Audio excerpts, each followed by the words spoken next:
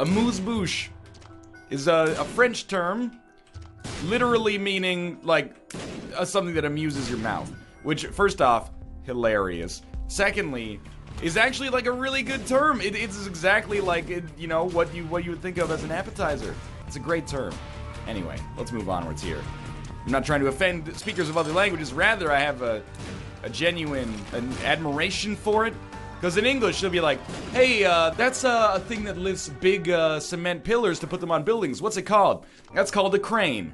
I'm pretty sure if you had, correct me if I'm wrong, and I might be because I'm talking out of my ass here, but I would not be surprised if in other countries that's called like a cement lifter or something like that.